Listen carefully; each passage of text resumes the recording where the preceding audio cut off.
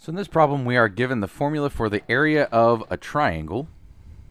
So if we just look at a triangle here, so this right here would be the height, this entire length down here would be the base, and the area equals 1/2 times the base times the height, and we're asked to solve for b, which would be the length of the base.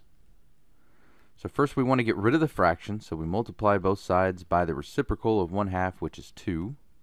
That gives us 2 times the area equals base times height, because the 2 and the 1/2 cancel on the right hand side. 2 times 1/2 is just 1.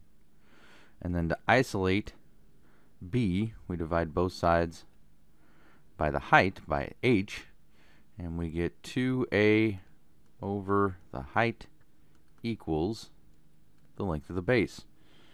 Now the purpose of this, and for solving in any of these formulas for a specific variable, is given the area A and height h, we can find the length of the base B using 2 times the area divided by the height.